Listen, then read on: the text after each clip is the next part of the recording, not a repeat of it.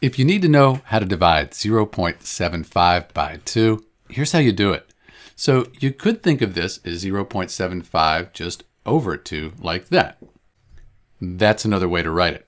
But what we really want to do is we want to take 0.75 and we want to divide that by 2 like this. See how many times 2 goes into 0.75. So 2 doesn't go into 0. Let's move the decimal place over 1 here, and then we can call this 0 point. So now 3 times 2, that's 6. We subtract 7 minus 6 is 1. 2 doesn't go into 1. Let's bring the 5 down and we'll move over 1 here. How about 7? 7 times 2 is 14. We could subtract, we get 1. Doesn't go into 1, we'll call it 10 and then move over 1.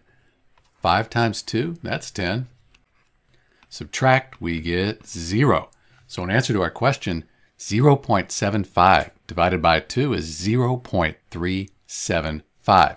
And you can check your work. 2 times 0.375, that'll equal 0.75. So we know we did it correctly. This is Dr. B dividing 0.75 by 2. Thanks for watching.